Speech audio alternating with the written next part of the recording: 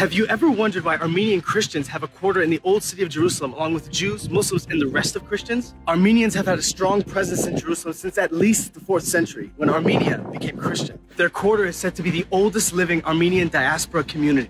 Recognize this ubiquitous Jerusalem ceramic? Thousands of displaced survivors of the Armenian genocide relocated here in the 20th century, bringing this style of ceramic with them. It's now used for all the street signs in the old city, and it's sold everywhere.